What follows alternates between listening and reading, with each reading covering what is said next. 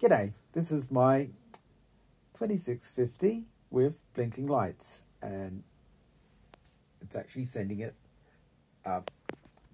values between 0 to 255 to cover the whole 8 bits, and it's actually counting up and then it counts back down again, and then it just loops around. So it's just counting up and then counting down. It's actually really cool, and I'm quite impressed with what you can still do with a 2650 single board computer. Who needs a Raspberry Pi or an Arduino when you can use a 2650? Okay, thanks for watching, and catch you next time. Bye.